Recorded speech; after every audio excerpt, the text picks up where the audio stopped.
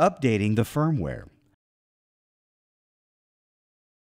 Turn off your BodyBeat sync and connect it to a computer using the provided mini USB cable.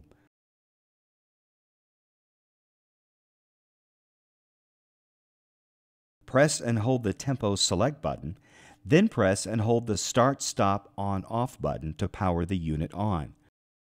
The BodyBeat sync will load into update mode, and the updating icon will appear in the lower right corner of the LCD display. After the computer recognizes and installs the device automatically, open the BodyBeat Sync USB software.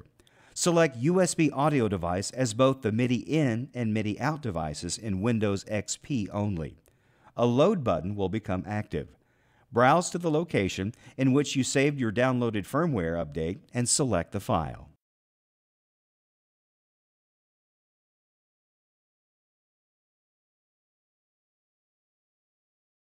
When the update is finished, power cycle the unit to make use of the new firmware.